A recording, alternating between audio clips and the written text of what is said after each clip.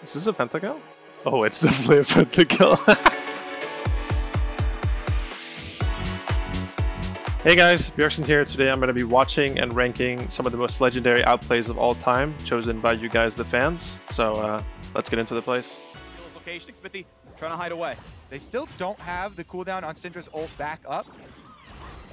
They might try for the attempt right here if you can find the QE. Nice juke by Cath, but will be hit a little bit. Nice double stun comes in. Ult comes in as well. He's got a lot of a playground to play around with. They find that first stun. They find some damage, but Ignite means he will get the solo kill in the 1v2. And Caps tries in for Jensen. And here comes Mickey! G2 slaughtering Team Liquid. I think I remember this one. I remember thinking, why is TL playing Syndra Sejuani mid-jungle? Caps just buys Merctred's first item and he just can't be killed. Let me watch that. Did he get the reset on his Q? Oh man. When he dodges that QE from Syndra, oh it's over now. Oh, he Q'd Sejuani on accident the second time. Smithy bro! You need to run away! Does he kill Jensen too? Oh, Mickey comes. It's really good confidence on the turn from Caps. And his hopes and dreams down the drain. Where would I rank this play? It's a good outplay. It's definitely not deserving of triple S. He did make a small mechanical misplay. He failed to reset on the second Q after his ult. Everything else was really nice. So the initial juke was really nice. I'm thinking somewhere between S and A. Maybe I'm a harsh critic, but I'm gonna put it in A for now. I think he had a little bit too easy playing Merctred's Irelia, like super OP Irelia, I think it was, against Syndra Sejuani. But he played well, but let's see if some of the other outplays can outdo this one. Irelia is one of my favorite champions for sure. I think the champion has an unlimited skill cap basically. I mean, you watch Irel King in Korea and he just does things that no one else really does on this champion. He's just so fast. The champion has so much potential around constantly queuing on minions and getting resets, especially if you get Bork. You can one-shot range minions after level 9. Kill melees from high HP, so there's just so much outplay you can do with the E, hiding it, using it in different ways that people don't expect. So it's just a champion that you never feel like you've mastered her. So there's always you can always practice her more, you can always get better at her, and it's just a really fun, rewarding champ. If you suck at her, the champ really sucks, and you're just gonna look useless in feed. And if you're like insane on the champ, you can just 1v9 the game. 这里姿态又招了 E 了，要被秒了。姿态这个 E 招的有点尴尬，虽然大招放出来，能不能换到玉米？点燃能抓死吗？漂亮，身恶拿到人头，但是同样自己也要死。小号往后一撤，又在选择强行换一下不够，带走闪现出口，没有刺打到3伤，只要一口，还有机会，还在秀，有红马虎连肉，没有关系，一赛进场，还有5杀的机会，看看又在给你。 3下不够，没打出来，最后一下点到了。Is this a pentakill? Oh, it's definitely a pentakill. This is really good awareness to space forward into the tower. Do they even see Gragas? No, they don't have any vision. So he sees Gragas for like a second on Braum. Here, giving him vision now, and then he instantly moves forward rather than backwards. That's really well played. Jarvan obviously misplays a bit here, but he probably just thought he's like dead meat. I mean, he's 100% dead here if they play well, but that's a lot of like great plays. Takes a little bit of a misplay on the enemy, and then good capitalization, which is really what Uzi did. I'm kind of in S or A again. Is the better play than Caps? I think the moment that was really good by Caps was when he dodged the QE from Syndra, and he knew the limits of his champion to turn the play around.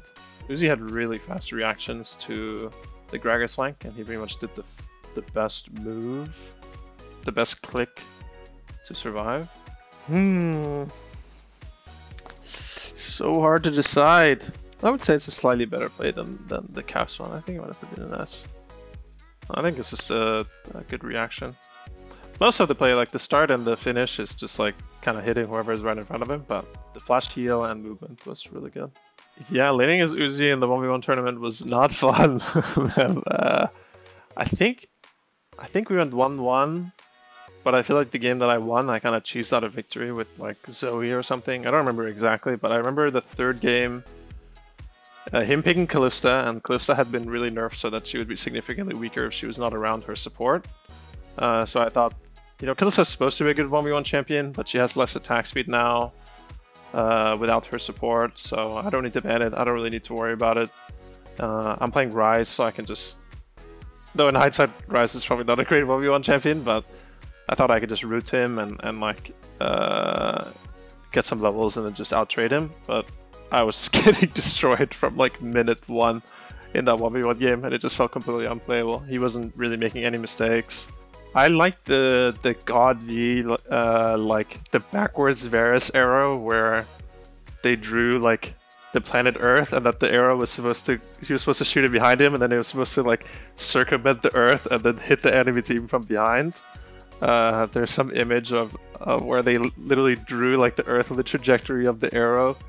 That was just a really, really funny meme. I don't know when that was from. Maybe that's like 2015 or something, but it was a good meme.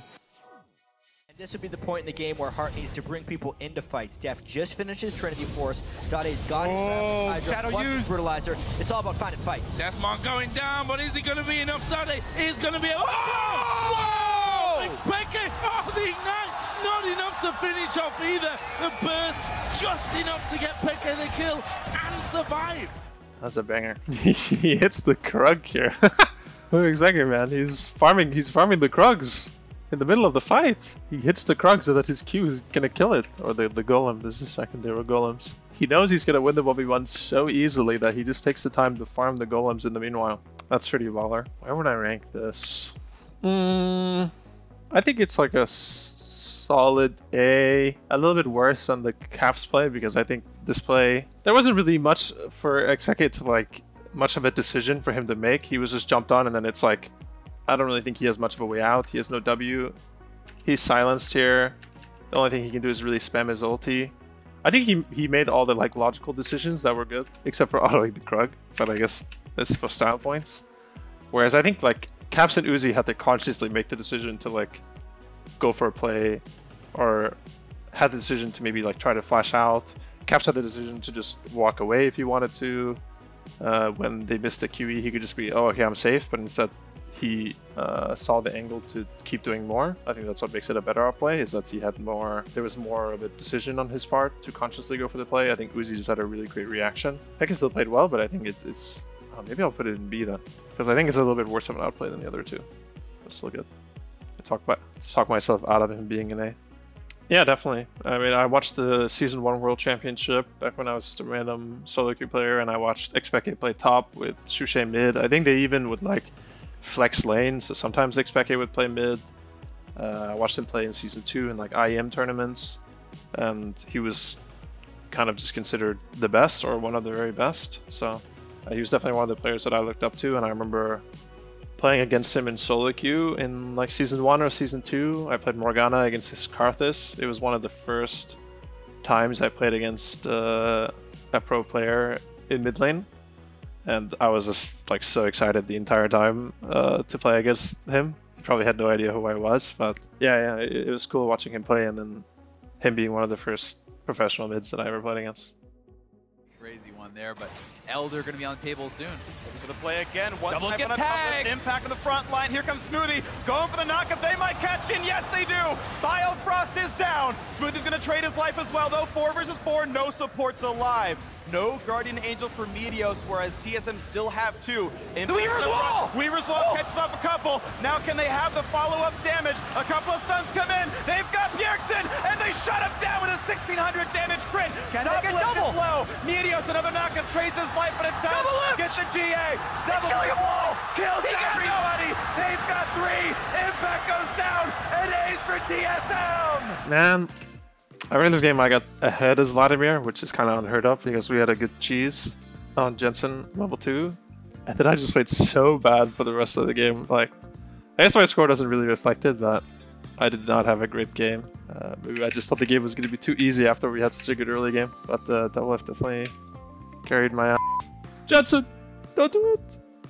Ooh, I think this one is a really nice play. Because like I said earlier, it's like, I think what makes a great outplay is just how many different decisions that you have to make. I think here the key decision for Doublelift is when is he going to use his calling. And this fight was going on for such a long time. Like, any bad Lucian player could have blown his calling. Like here, for example, Or as soon as he can't auto anymore. Okay, now he can't auto anymore. Maybe he would just start using his calling now for fun. Let's see here. Yeah, he probably wouldn't since there's minions. I don't remember how fast calling kills minions. But like maybe he would use calling here on these two because he can't really auto over the wall, but he's staying patient with it. Not perfect play here, he dashes into the Jin Q, but he does get a lot of damage off. Holds his flash for a really long time, just keeps dashing. Could have also like wasted his flash at any point here. Obviously Jensen misplays here, but really good use of flash, really good use of ult. Just a really good play, honestly. I think the best one on the list so far. Doublelift is better than Uzi confirmed? Might be a triple S, honestly. It's in a finals game too. Last game of finals. Obviously he didn't play perfect, but it's also a really long clip. But I think it's definitely the best play out of the bunch so far. So like one dash could have been better, the W could have been better. Rest of the play, really, really good. Both mechanical play and decision making around his flash heal and ult. Yeah, I think I'm gonna give him the triple S. The godly outplay category. I mean, I always just want to play with the best players, and playing against Doublelift for a long time back then, especially 2015 summer, it was just so hard for me to ever kill him. Oftentimes it's kind of the job of the mid laner to either pressure the AD carry to make him not able to hit, or kill the AD carry if he oversteps, and Doublelift just was really hard to kill when he was playing Tristana and Jinx. Like Tristana, he would always jump my Orianna ults, so it just felt like my Orianna ults were completely useless against Tristana. His positioning was just always good, while often crushing my bot lane in lane. So I was really happy to play with him. I think 2016 spring there was a lot of learning how both of us should fit into that roster with Yellow Star. Like we expected a lot out of Yellow Star, and I don't necessarily agree with the way that Doublelift wanted Yellow Star to be just like the main shot caller, the only guy to make calls in the game. But later on in that split, him and I had a good talk, and we really agreed on how the team will find success, and from then on we really started to work together and take on different responsibilities that, you know, responsibilities for me that would fit me better, and then ones for him that would fit him better. Like he was really good at lane swaps back when lane swaps was a thing, so he would really run the game if it was lane swap meta. If it was more the match lanes and mid lane can have a big impact through roaming, then I would kind of control the game along with Sven Skaren, so we kind of took different things upon our shoulders to try to win. You have just Faker nightmares. You wake up in a cold sweat. You're like, Faker's behind me. I know, right? I'm like, even though I only have a mat on the floor, I think he's in the bed. Oh, Faker may be in trouble here. Deathmark tries to clean it up for Ryu. Oh, look at the cleanse. Look at the moves. Faker, what was that? Faker with a huge play. The QSS. I can't believe I just saw he that. actually won that duel. I love this clip. I've watched this so many times that eventually you start noticing all these really weird details that are happening. I think the first really funny thing is that there's two Shens. There's a Shen on each team. There's this banger 1v1 in the mid lane, and neither Shen uses ulti to help. Like, where are the Shen ultis, man? They're so preoccupied about what's going on that no one is Shen ulting. What is Rio doing, man? Faker cancels his auto and then flashes, dodges out the ZQs. Oh, I think he actually got his auto off too. It's a nice outplay. Faker had a lot of options on how to use his W during this. I think here he's also probably assuming that the Qs are going to come out right away, so if he dodges it with ult, the QSSs.